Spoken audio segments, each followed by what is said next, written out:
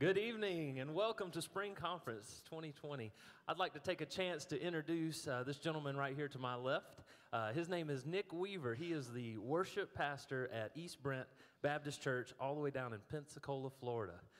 Yes, so it's an honor to have him. It is 82 degrees in Pensacola right now. Just thought I'd throw that in there. Me and him, we go way back about 13 years. We graduated from the University of Mobile in 2011, and he is going to be leading our worship this week during our spring conference. So I'm going to turn it over to him, and he's going to get us started. Well, good evening, First Baptist Covington. Are you happy to be here tonight? It's going to be a great week. I'm going to ask you to go ahead and stand with us tonight. We're going to sing a new song for you that you may not have sung at this church before. It's called Glorious Day.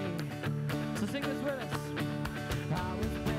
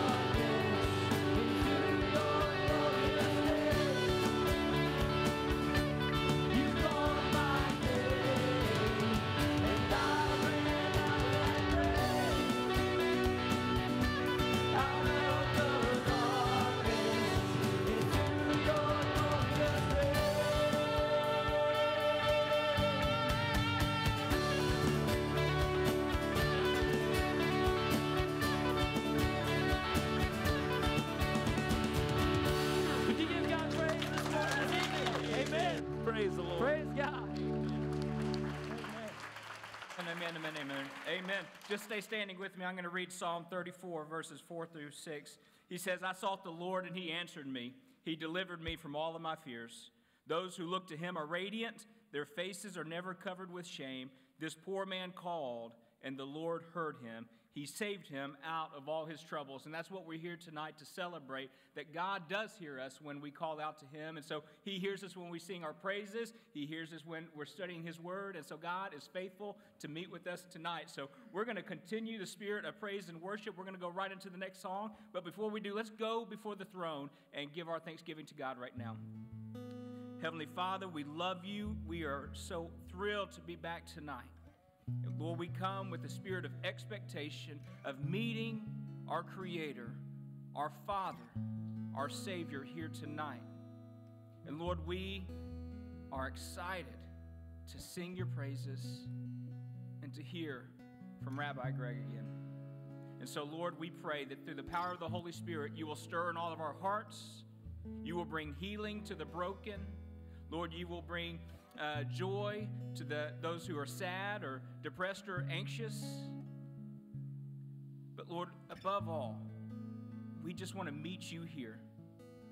We're thankful that you are faithful to us even when we turn our backs on you. And so, Lord, we celebrate and we come again with open hearts, open minds, and open arms to meet you tonight. It's in Jesus' name we pray. And everybody said?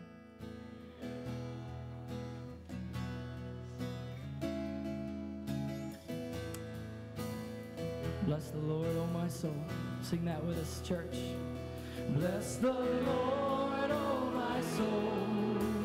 Oh my soul. Worship his holy name. Sing like never before. Oh my soul. I worship your holy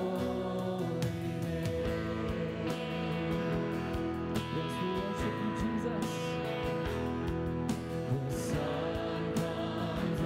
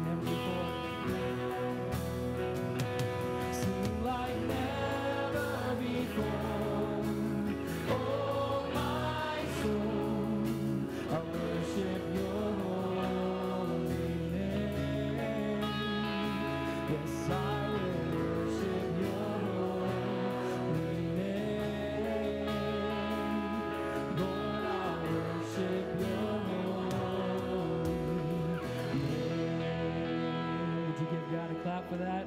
Amen. Yes.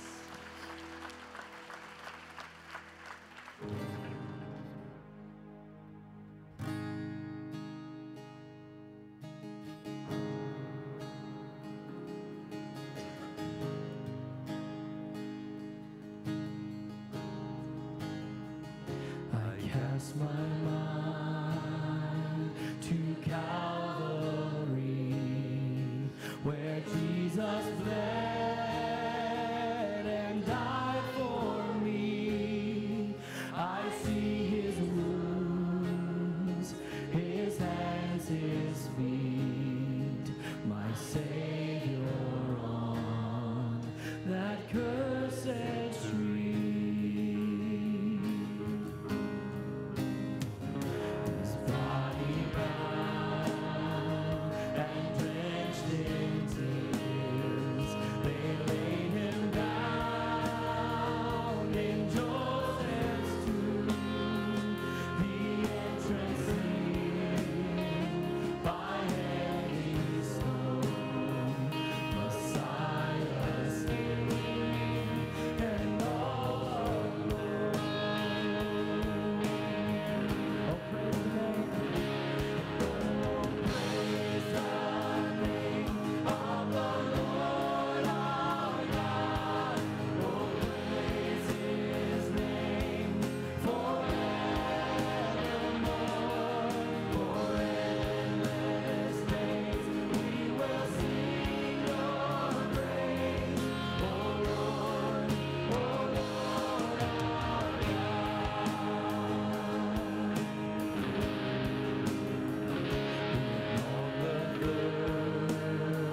At break of dawn, the Son of Heaven rose again. Oh, trample death, where is your sting? The angels forth proclaims the King. Oh, praise the name of the Lord our God. Oh, praise his name forevermore. For endless days we will sing your praise.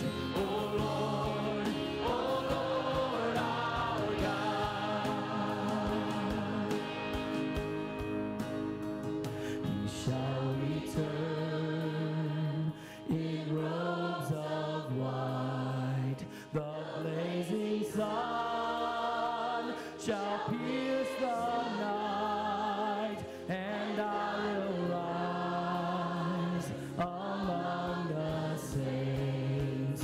My gaze transfixed on Jesus' face.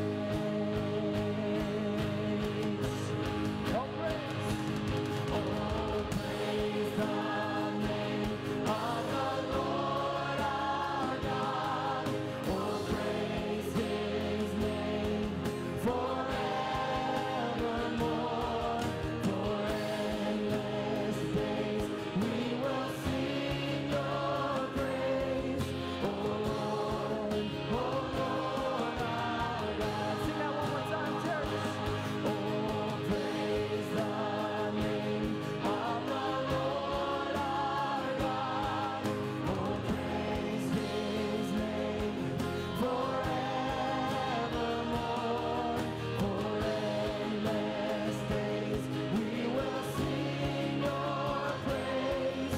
Oh Lord our God. Oh Lord our God. Oh Lord our God. Lift him up, church. Jesus is our Savior, and he is worthy of our praise. Amen? Amen. Amen. You may be seated.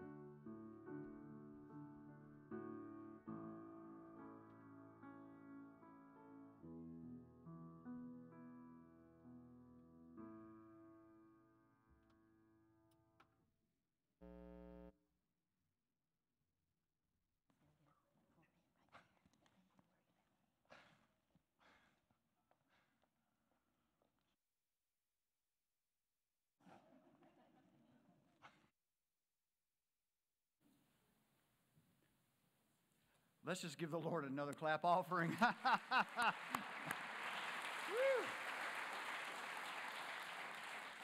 I'm telling you what, choir, y'all, really, the Lord really used you in a wonderful way. I'm so glad I'm here. I know you're glad you're here because you know what? The Lord is here. He is moving in a mighty way among us. Let me introduce you tonight to Rabbi Greg Hirschberg. We met 9 years ago. Actually, we did not meet at a pastor's conference. I heard him preach at a pastor's conference in Nashville. And when he spoke at the end, the Holy Spirit just came over me and said, you have to go forward and you have to just stand in front of this man as he prays. And so I did, and it was just like the Holy Spirit came down upon me and said, you just need to listen to what this man is saying. So I was so amazed and shocked 9 years ago that I called him, and he called me back, and he said, I feel like the Lord's given me liberty to come to First Baptist Church Covington when we were in the old church. How many of you remember the old church?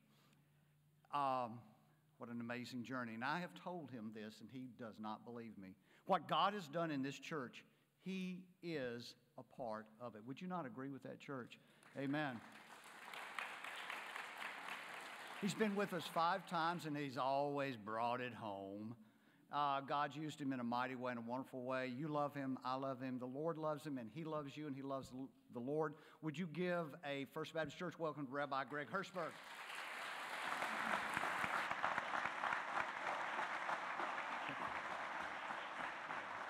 Not that big.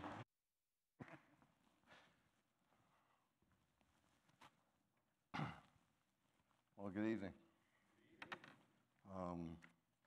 I got to tell you, Chuck is incredibly near and dear to me. Like, I told him today at lunch, our relationship, you and I, is like my relationship with my wife. I love her way more than she loves me. And it's true. I mean, he loves me, but he has no idea, he has no concept how much I love him. There is nothing I won't do for him. I mean, absolutely nothing. I just postponed a life-threatening surgery, not because I'm a great guy, because I wanted to see him. I thought if this is going to be my last hurrah, I really want to see him. And so I told Bernadette today, my wife, I told her, you know, she goes, how did it go? And I said, it's going great. Chuck's happy. You know, he's happy. And that was my objective. You know, I was sitting there thinking, man, the praise was really good. You guys were really good. And I was saying, how do you follow that? and not easily. You know, it's so much fun to praise the Lord. It's hard to hear a word, you know, like this morning we spoke about why do bad things happen to good people. And we use 2 Corinthians. And this evening I want to talk about His grace is enough, for His grace is all we need. And again, I want to use 2 Corinthians. And you know, I'm not that technical. I'm not a technician. But there is a way to study the Bible. You know, there really is a way. And seminarians know there's 5 principles on studying the Bible. Because I just want to tell you, I don't think anybody, not anybody, I shouldn't say that. That's not true. I don't think too many people in the faith, no matter what denomination you're part of, has ever been taught how to study the Bible. I think we just read bits and pieces, right? Sometimes we just open it. We go, well, I'll just open it. The Holy Spirit will lead me here. That's kind of crazy. And you know, you have to read it literally. You have to. There's a literal interpretation. Scripture has to prove Scripture. You have to reconcile all apparent discrepancies. If you ever want to read a book by Guy Haley, there's 969 apparent discrepancies in the Bible. When it comes to prophecy, there's something called the law of double reference, or a near and far prophecy.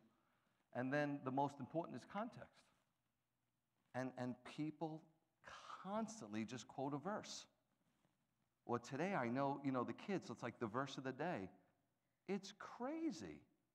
I mean, if you read a letter that I wrote to my wife, and you didn't know who I was, you didn't know who she was, meaning the writer and the recipient, you didn't know what was going on in our relationship, you didn't know where I was when I wrote it, what conditions I wrote under it, and then you take this 12-page letter that I wrote to my wife, and you take a sentence, and you don't think you're going to misunderstand it and misinterpret it? But today, what do we do with the Bible? I mean, the churches today and the churches, when I say the Messianic community, when I say the church, I'm not talking about a church or a denomination. When I say the church, I mean the body of Christ. Okay? When people ask me, when I moved to Macon, the question is, we have more churches in Macon per capita than anywhere in the world. That's a legitimate statistic. More churches than anywhere in the world.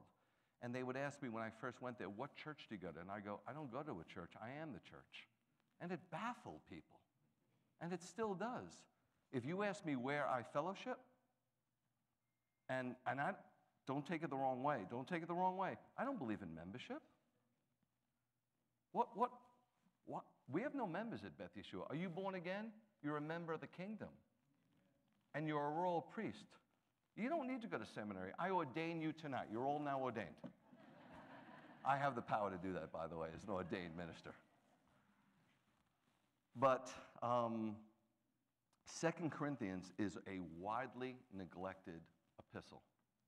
Preaches very rare. Chuck's seasoned. I'm not seasoned. Ask him. You just don't preach from 2 Corinthians. 1 Corinthians, all the time. But 2 Corinthians, hardly ever. It's because the epistle is difficult. It's a really difficult letter to understand. And Paul's very difficult. Listen, Paul was so brilliant. Let me tell you how brilliant he was, okay? He studied under Gamaliel, a Rabbi Gamaliel. We read about that in the New Testament. Gamaliel's teacher was a Rabbi Hillel. In Judaism, there's no greater rabbi than Rabbi Hillel, okay?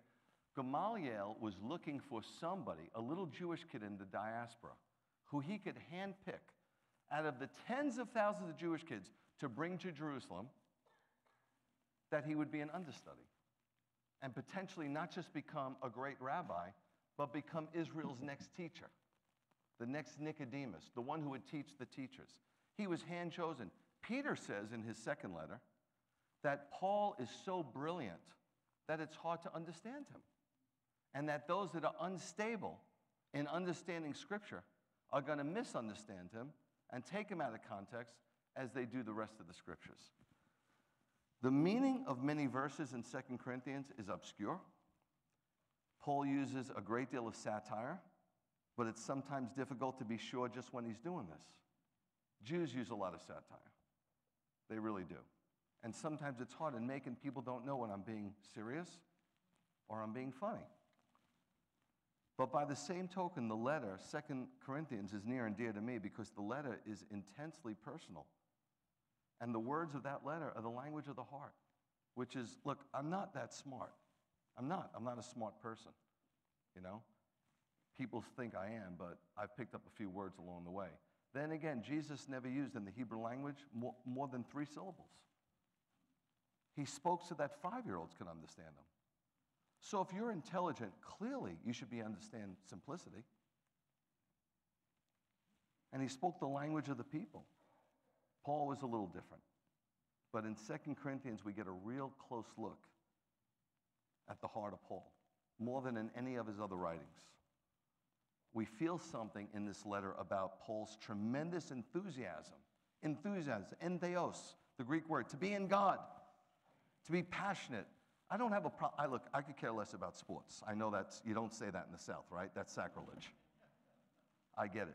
It doesn't mean that if you're into sports, you're a bad person. It doesn't mean that if you love the Lord, you can't be into sports. But I watch people. I watch them. I went to my first college game when I moved to Florida, University of Florida. I couldn't believe it. I couldn't believe how passionate these people were about a game that means nothing to them, that won't change their life one iota. I have friends in Macon, that fish and hunt, and they get so excited. Got me a buck! When I first moved to Macon, I saw a sign that said deer stands, $49.95. I said to my wife, who's going to pay $50 to watch a deer stand? I didn't even understand the concept.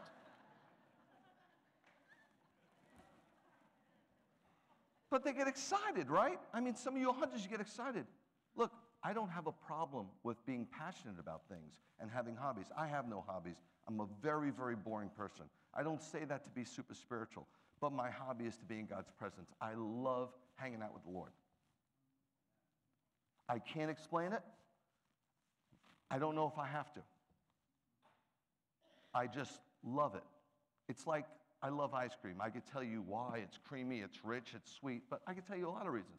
But the bottom line is I just love it. My pet peeve is, how could we be so excited about sports and hobbies and not be all the more excited about the creator and the sustainer of the universe who decides to step down into his creation and make a conduit so we could have access to the Father and be able to be in communication with him? That's unbelievable, isn't it? And on top of that, if that's not enough, to think that our righteousness is like filthy rags before a holy God, that he would house us with his Spirit, and that we would be tabernacles of the Holy Spirit, and to be able to do his work, to be his hands and feet.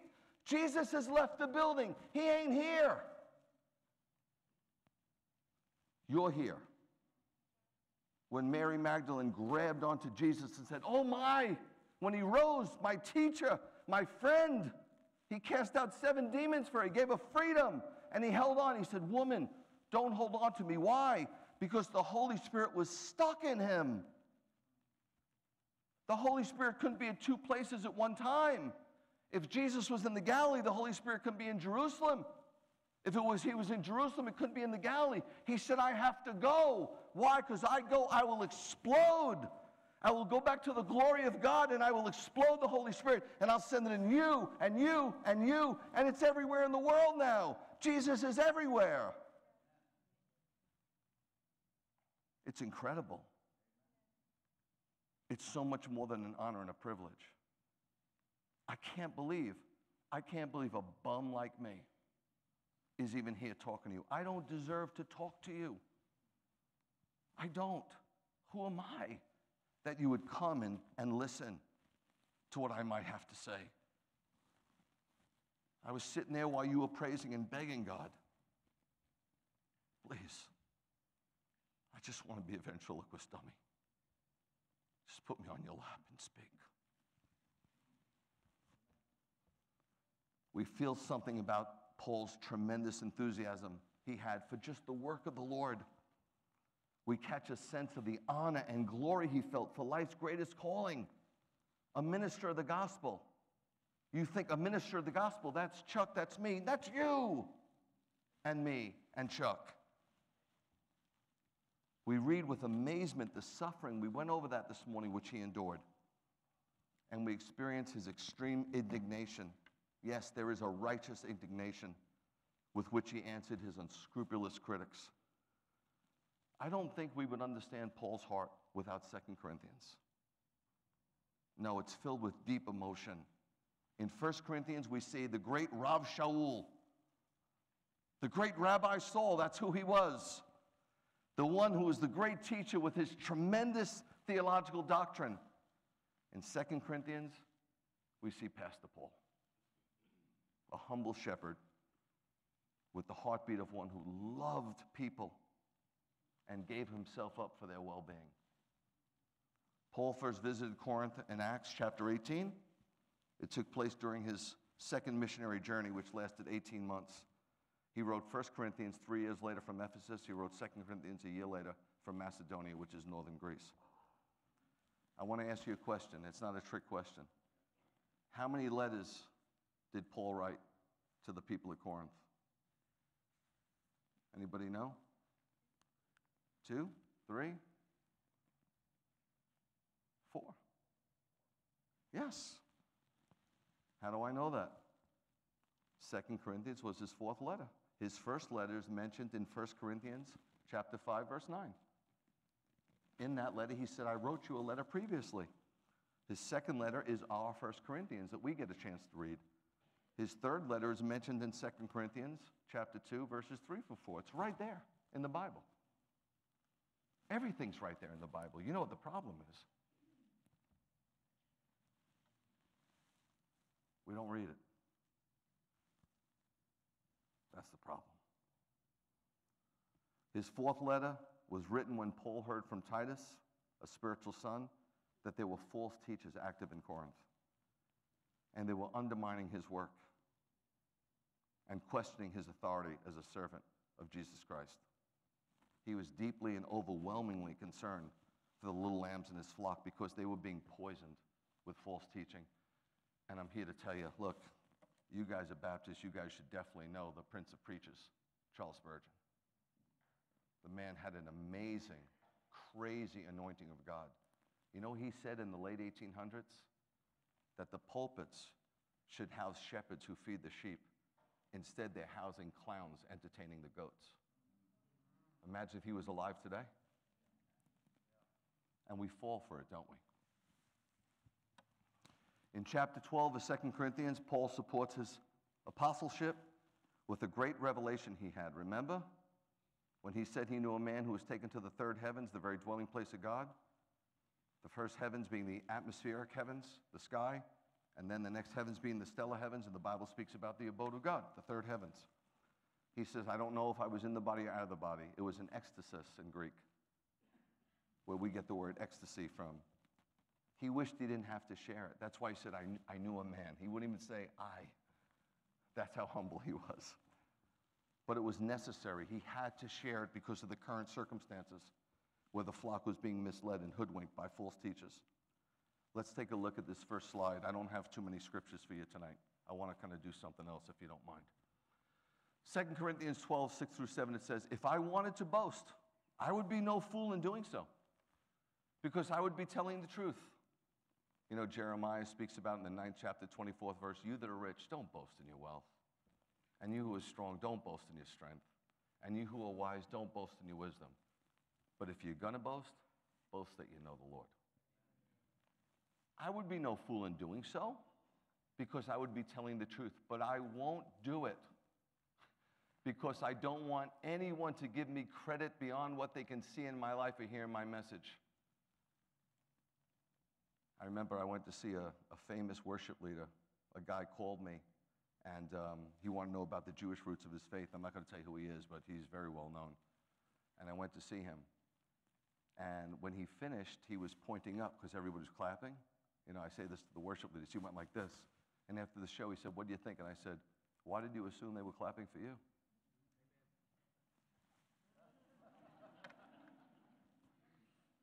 We had a very short friendship. I don't want anyone to give me credit beyond what they can see in my life or hear in my message.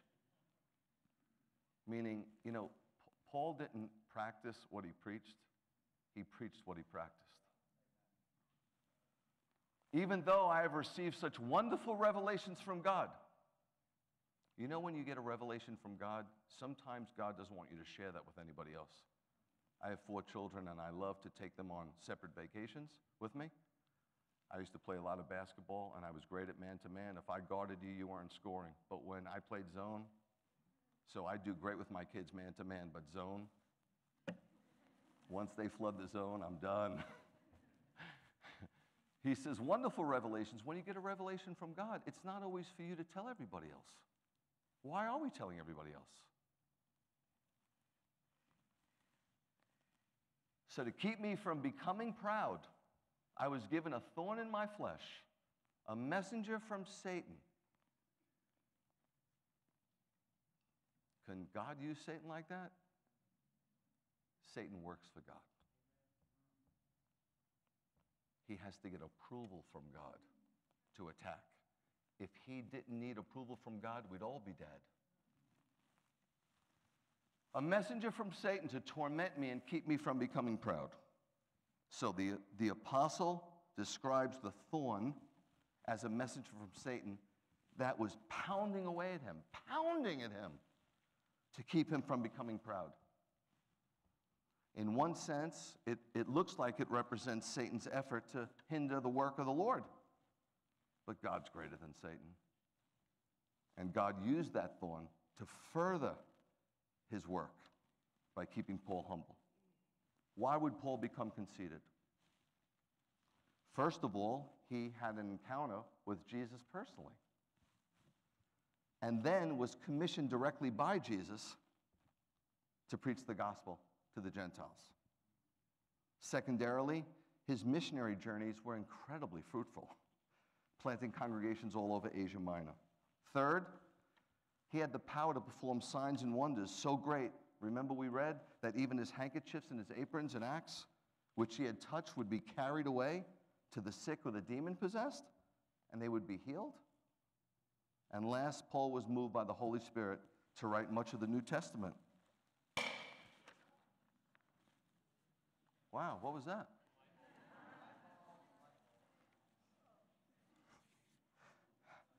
And I thought it was my aneurysm for a minute.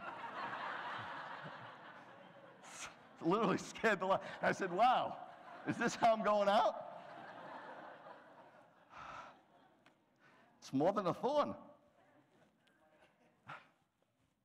Is everybody all right over there? Yeah?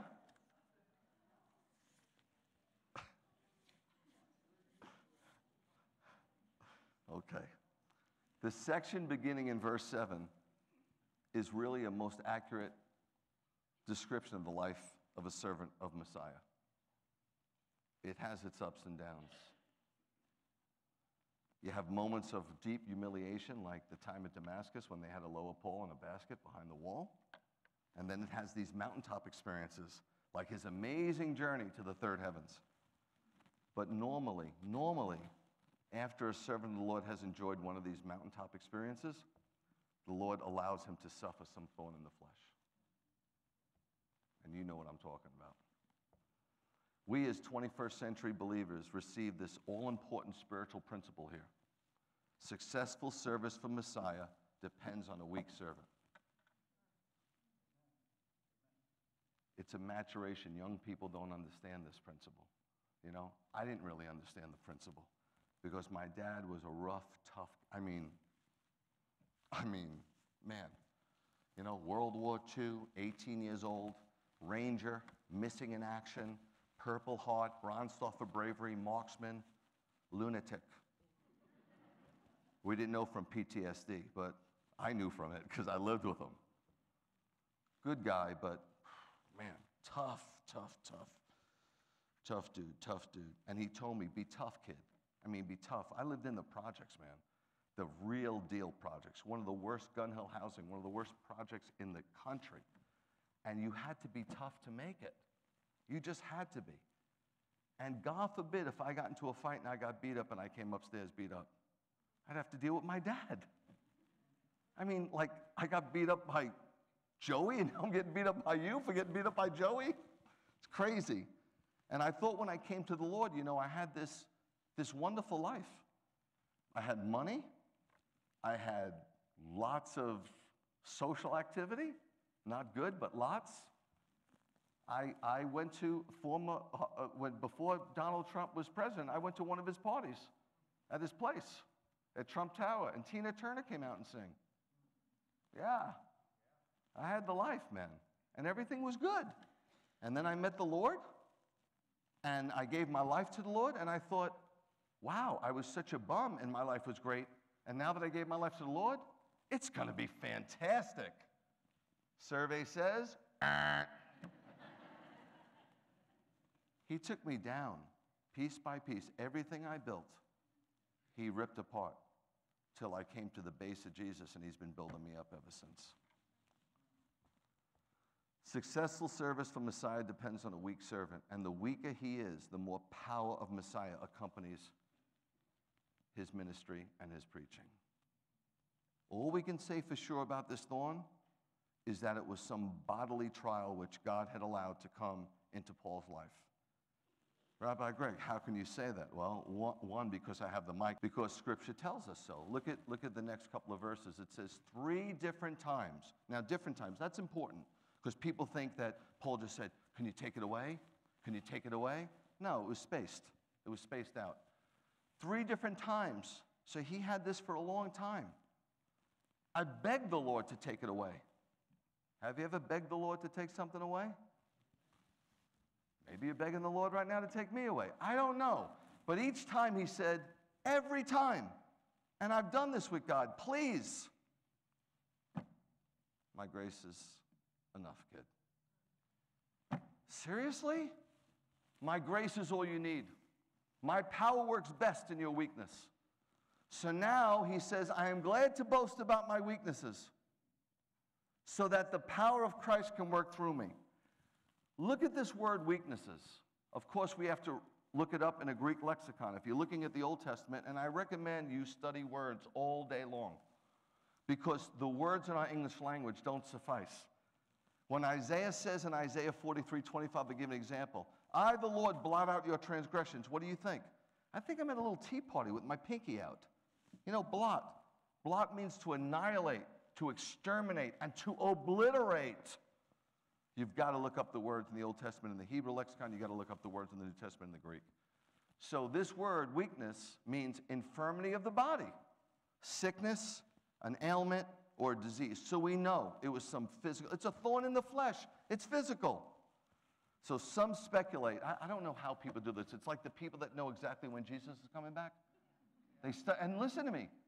Some of these people study eschatology. There's nothing wrong. There's everything right about eschatology. You might not know the day or the hour, but you should know the season. And guess what, Kang? 'Tis the season. But with that being said, there's people that study for 40 years, and they haven't figured out the day Jesus is coming back. I'm like, wow, that's amazing. Jesus didn't know the day he was coming back. He's only the Father does, but you know. Good deal. But anyway, some speculate, theologians are wonderful. They stroke their beard, they sit in a room, they argue over how to baptize. They're out of their minds. When Jesus comes back, I don't want him seeing me sitting in a room or seeing me singing songs. I want him to see me out in the street sharing the gospel. Some speculate that it was an eye disease. Some speculate that it was malaria. Others say it was migraine headaches. The precise nature of the thorn has been concealed. God has concealed it so that afflicted souls and all afflicted souls throughout the ages can be encouraged and be helped by Paul's unnamed yet painful experience.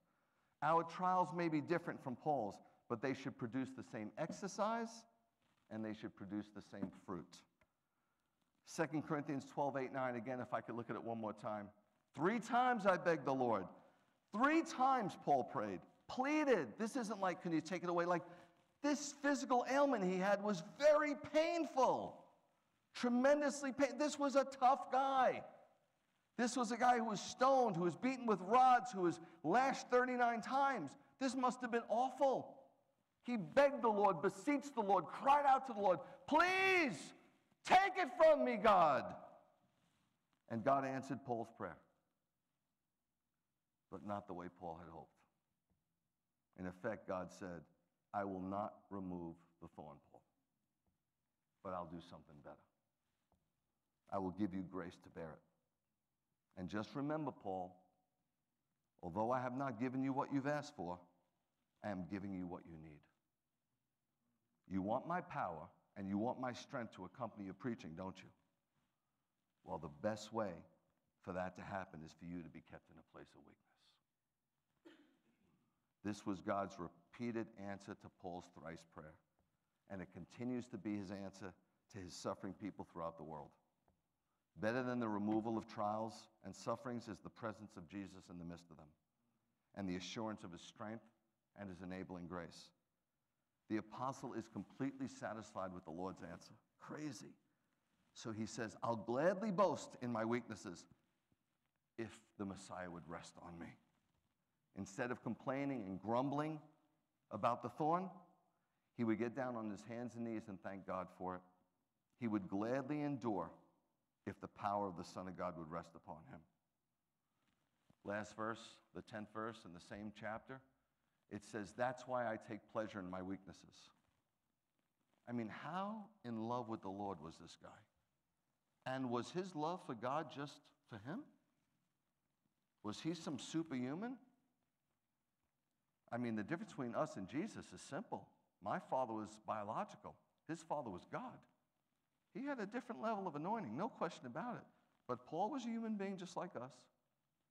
He said, so I take pleasure in my weaknesses, in insults, in hardships, in persecutions, and troubles that I suffer for Christ. For when I am weak, then I am strong. Naturally speaking, guys, and I'm talking naturally speaking, it's quite impossible for us to take pleasure in the type of experiences listed here. Weakness is a sickness.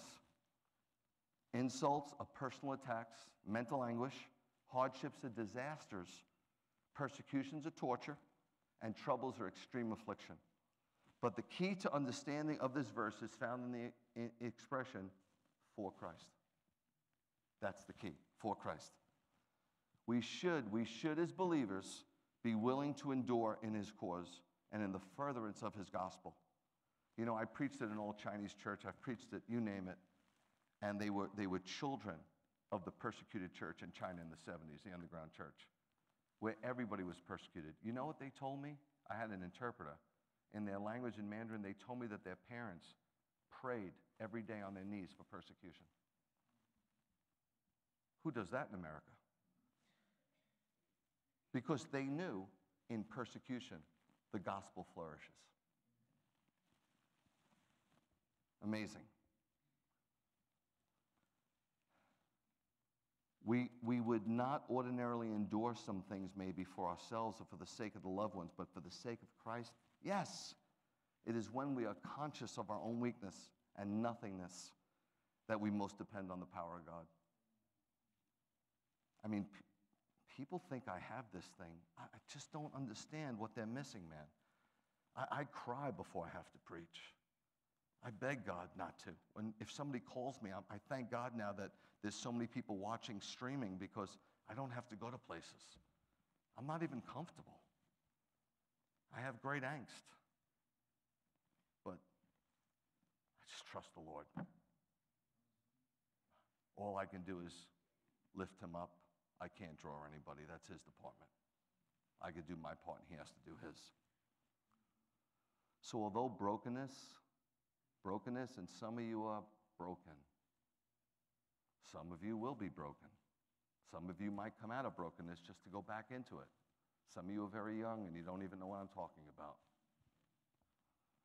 But brokenness is seen as weakness to the world.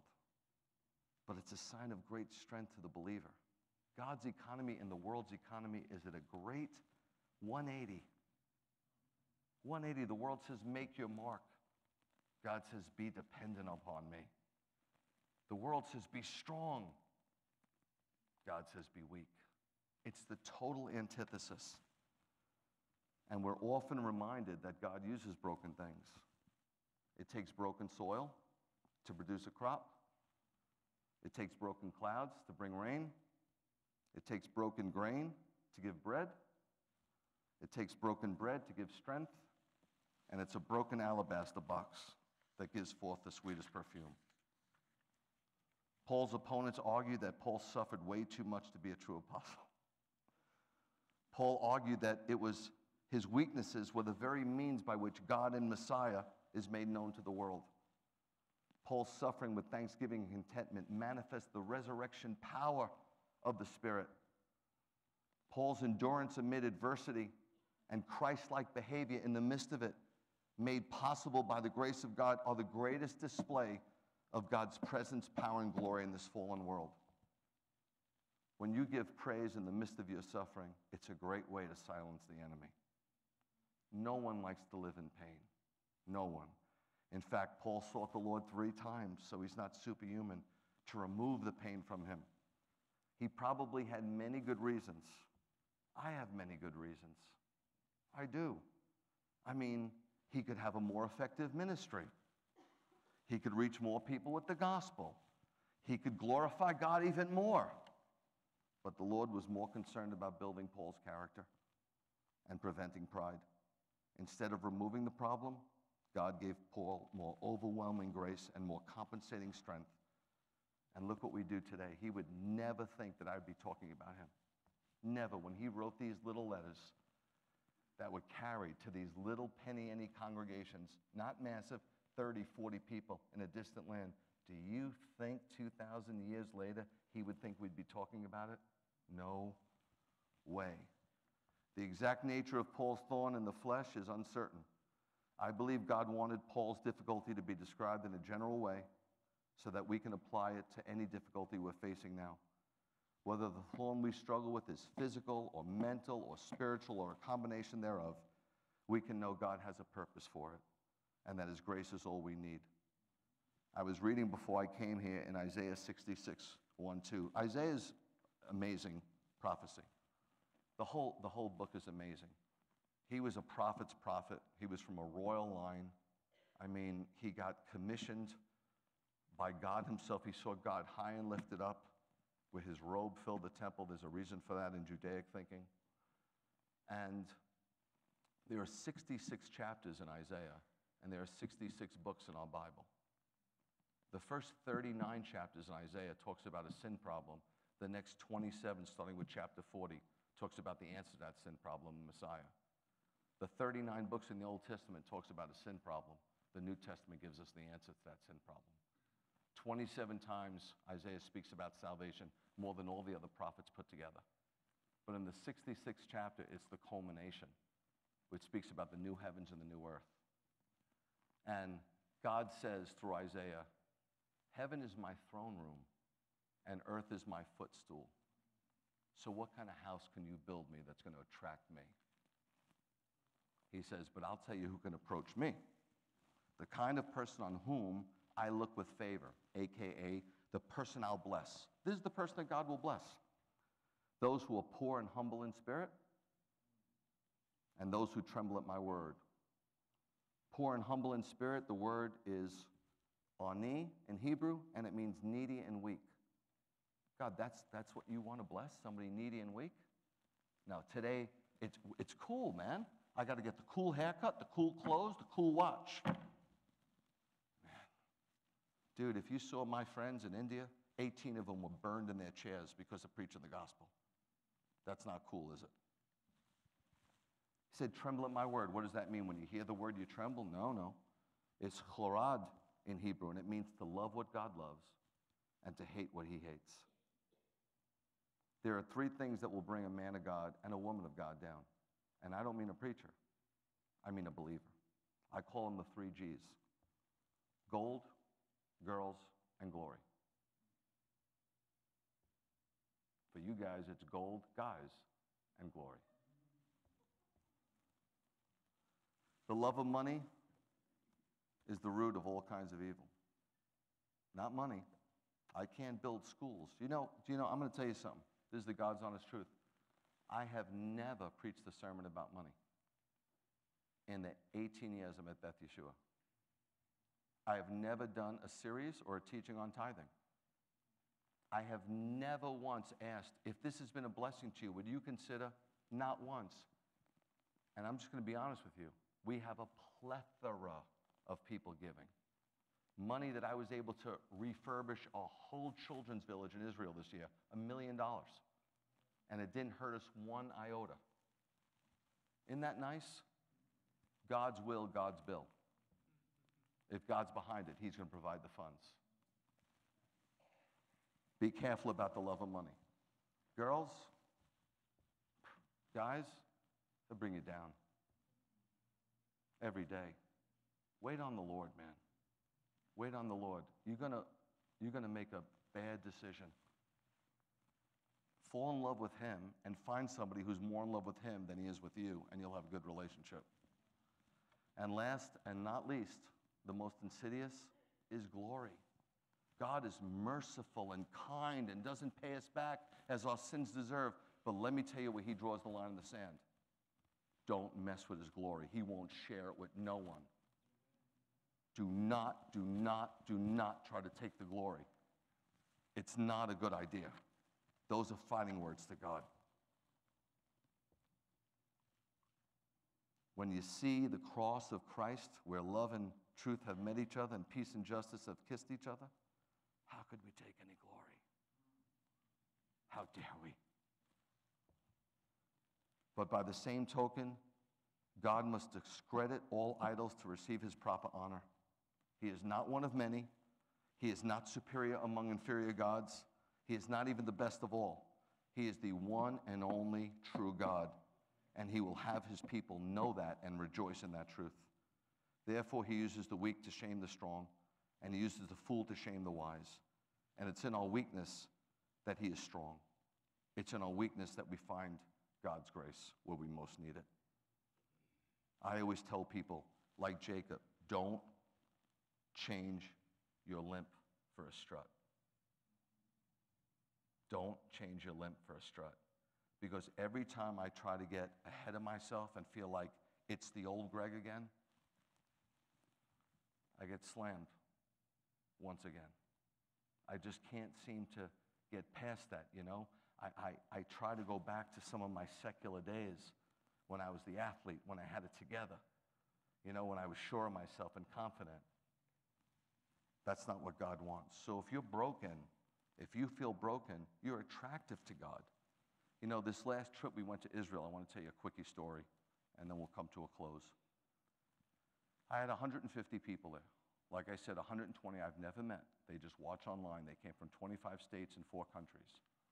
And I met them for the first time, and I took them to a mountain the first morning when they got there, and beautiful view of the Galilee, beautiful view of Mount Hermon, beautiful view of the Valley of Armageddon. We'll have the final battle. Just magnificent. And I said to them, guys, I think we focus on Jesus' death and burial and resurrection. And is that important? It's the most important thing. But what I don't think we focus on enough is his life. We're supposed to replicate him. We're supposed to live like him. And it's not hard. The Gospels, you know, he only said 1,800 sentences because 3 are synoptic. Only 1,800 sentences, that's all we have. We have him when he's born as an infant, and then we see him one day when he's 12 in the temple, and then we catch him for a few years, and we don't have every day of him, just a few days. So it's really not hard to follow. I said there's 3 things that stand out about Jesus that attracts me. 1, his humility. He says he's humble of heart. I mean, the man was so humble, and if anybody didn't have to be humble, it was him. The second thing, he was a servant. I don't understand how we think we should be served. Some pastors think they should be served. Jesus, the Messiah, the Son of God, said, I didn't come to be served, but to serve. If anybody should have been served, it should have been him. And last but not least, everything he did, and listen to me, everything, from his teachings to his signs to his wonders to his miracles, was born out of compassion. Totally born out of compassion. So here he was, this humble, compassionate servant. I told them, if you take this week and live like him, you will attract the Holy Spirit. You will attract the Holy Spirit. You will bring the Spirit in your tabernacle. And I said, if 150 of you do this, the Holy Spirit is going to manifest itself on this trip like nothing unprecedented. And lo and behold, they did. And I would tell you to do this. Guys, you want to attract the Holy Spirit. You need the power. Some of you are gifted. Some of you have gifting. God has gifted all of us. But to move in our own strength is crazy. And to try to beat sin, Satan is so on the warpath these days. He's coming after your marriages. He's coming after your kids. Back in the day, if a kid wanted to look at pornography, he had to sneak it somewhere, hide it in the woods. Now it's 24/7. And he's coming, and he's coming, and he's coming, and he's relentless. You see it. You see it. It's a power that we have to fight. But how are you going to fight the power if you don't have the power to fight? A form of religion, but denying the power. We need the power of the Holy Spirit, and there's things that we do to attract it, and there's things we do to repel it. I think tonight, tomorrow, Brother Chuck said, what should we do? Do you think, the church is all closed today in Macon? The governor said, shut them down. So Chuck said, do you think we should have the conference tomorrow? I said, well, what am I going to do? I got nothing to do. I'm leaving Tuesday. He goes, okay, nice decision making. But tomorrow, I want to leave on a high note. I want to talk to you about this incredible thing called the resurrection. Incredible thing called the resurrection. But tonight, I want to give you the opportunity.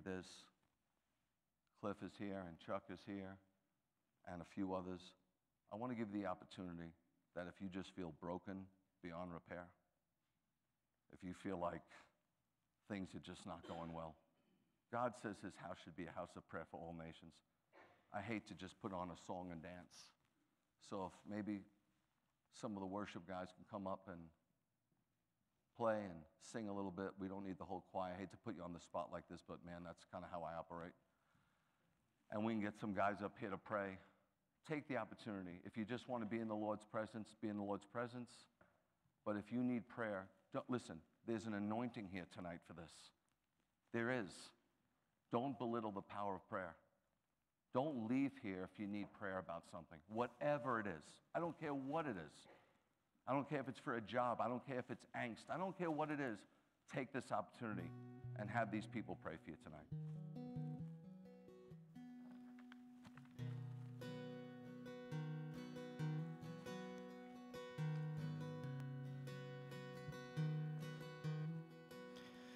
I hear the Savior say, thy strength indeed is small. Child of weakness, watch and pray.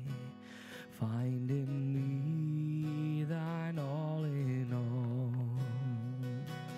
Jesus paid it all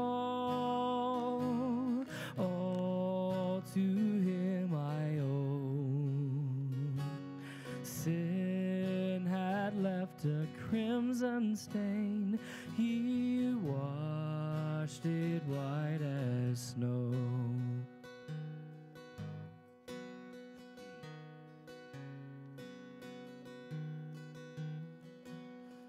Lord, now indeed I find thy power and thine alone can change the leper's spots and melt the heart of stone. Jesus paid it all to him I owe. Sin had left a crimson stain, he washed it white as snow.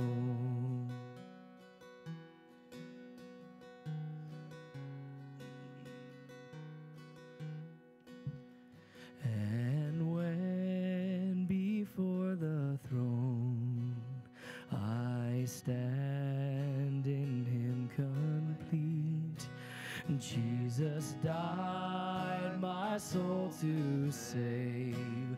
My lips shall still repeat, Jesus paid it all to him I owe. Sin had left a crimson stain, he washed it white as snow. Sin had left a crimson stain, he washed it white as snow. He washed it white as snow. He washed it white as snow.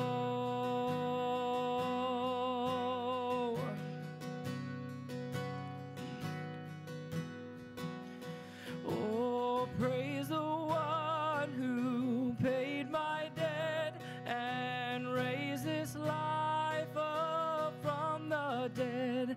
Oh, praise the one who paid my debt and raised this life up from the dead. Oh, praise the one who paid my debt and raised this life up from the dead. Jesus paid it all to him I owe. Sin had left a crimson stain, he washed it white as snow.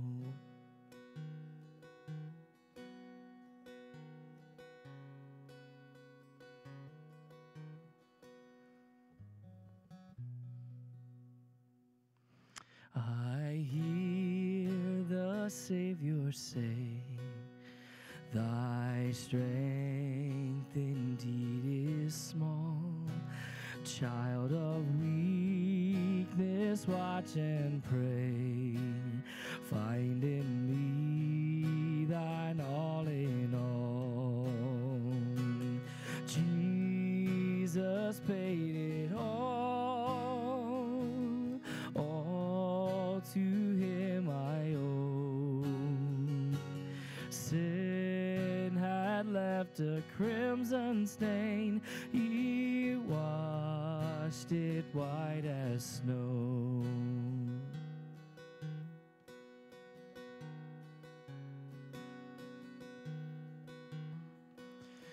Lord, now indeed I find thy power, and thine alone can change the leper's spots and melt the heart of stone.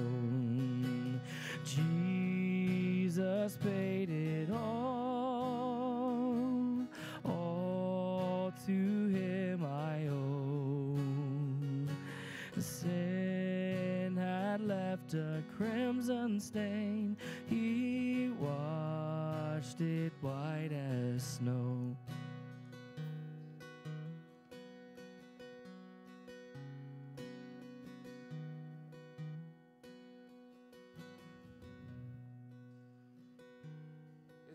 Isn't the Lord good to us tonight? Praise the Lord.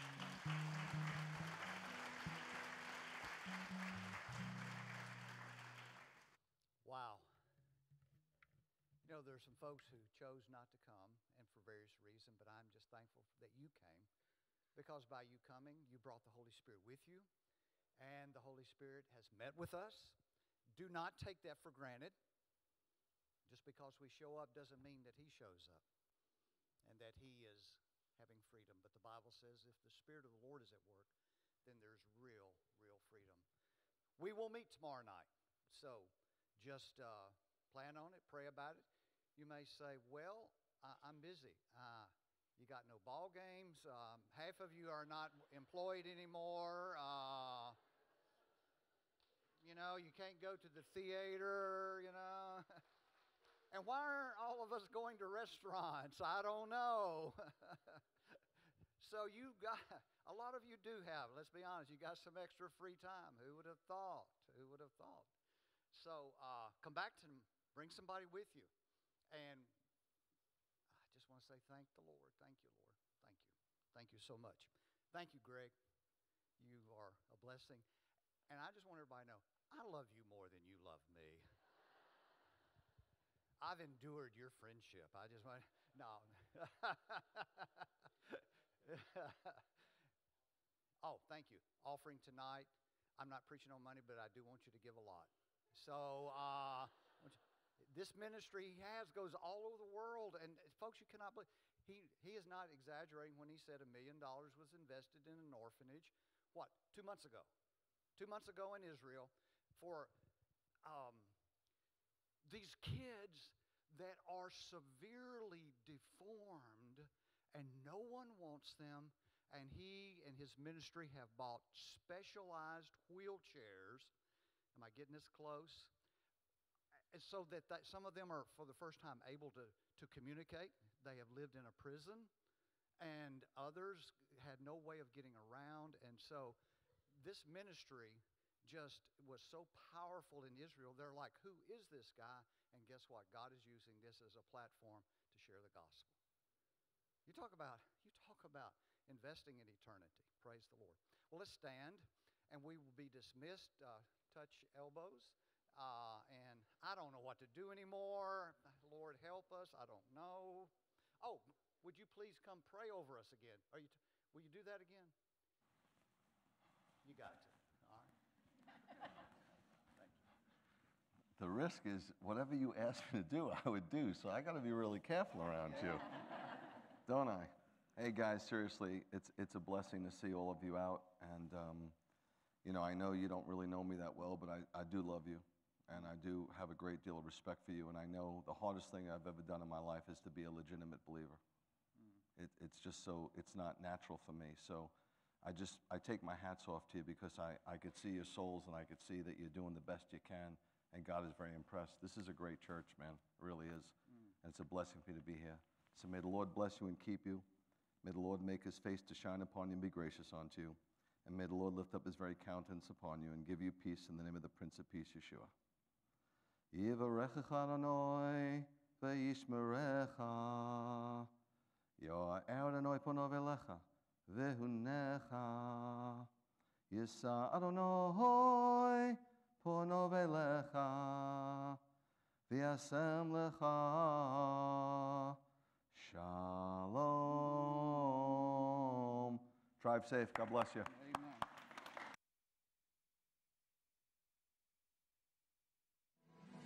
Thank you so much for tuning into our live stream today. I believe with all of my heart that you experience God's faithfulness and goodness today. You know, the Bible says, taste and see that the Lord is good. If you need to respond to the Lord today, I believe that's real easy. It's called HBO, not the channel, but I believe HBO stands for this. You hear, you believe, and you obey. You just heard the Word of God spoken clearly through our pastor today. Do you believe that? If you believe it, then what God is calling you to do right now is to obey the Word. If you need help and you want to talk to somebody, please contact us via our website or our Facebook page. One of our pastors would love to help you in your walk with the Lord. Thank you, and God bless you.